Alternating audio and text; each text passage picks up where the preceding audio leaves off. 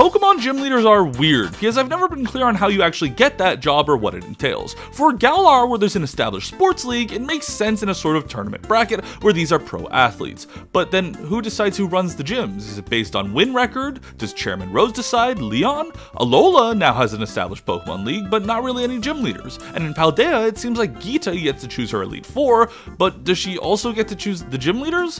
Why did she choose a 4-year-old? In fact, a lot of Pokemon gym leaders tend to be children. Brock inherited his gym from his parents when they up and left. Misty has a similar story with her sisters, and our Gen 1 rival just kinda wandered into Viridian City after Giovanni left, declared himself the leader, and you know what, I guess that worked. But where do they even get money? Because it doesn't seem like being a gym leader pays all that well. So many gym leaders have side jobs as models, photographers, bakers, Elite Four members. Someone seriously help Larry out. Send this man to Alola on vacation.